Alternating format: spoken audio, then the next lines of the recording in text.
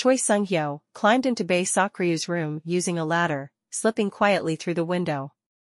Startled, Bae Sakryu scolded him, worried he might get hurt. "Why did you climb up here? What if you got injured?" she exclaimed.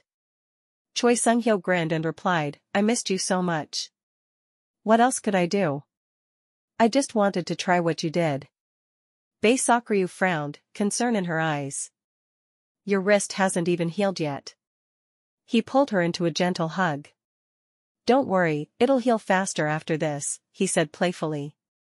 Despite herself, Bae Sakryu smiled. "Your parents must be furious, right?" she asked, still a little anxious. Choi Sung-hyo shook his head. "No, I think they were more flustered than angry." "And what about yours?" he asked.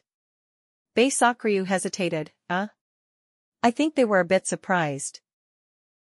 Choi Sung-hyo raised an eyebrow. "You're lying," he teased.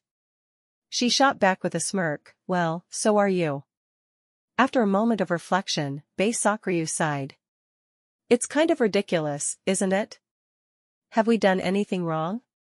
Why are we so scared?" Then, softly, she added, "Honey." Choi Sung-hyo blinked, surprised by the affectionate term. "Didn't you say we should keep our relationship a secret?" he asked, amused. Bae Sakryu smiled. "We got caught anyway. So, honey, if our parents don't approve, will you stop dating me?" Choi Sung-hyo chuckled. "There's no way I'd ever stop dating you." He gently guided her to sit on the bed, reaching into his pocket. Bae Sakryu smiled, as if she knew what was coming. Out came the bracelet he had intended to give her when he proposed. With a tender smile, Choi Sung-hyo slipped the bracelet onto her wrist. "It's beautiful," Bae Sakryu whispered, admiring it. "Now I understand why people wear wedding rings, it gives you a sense of belonging."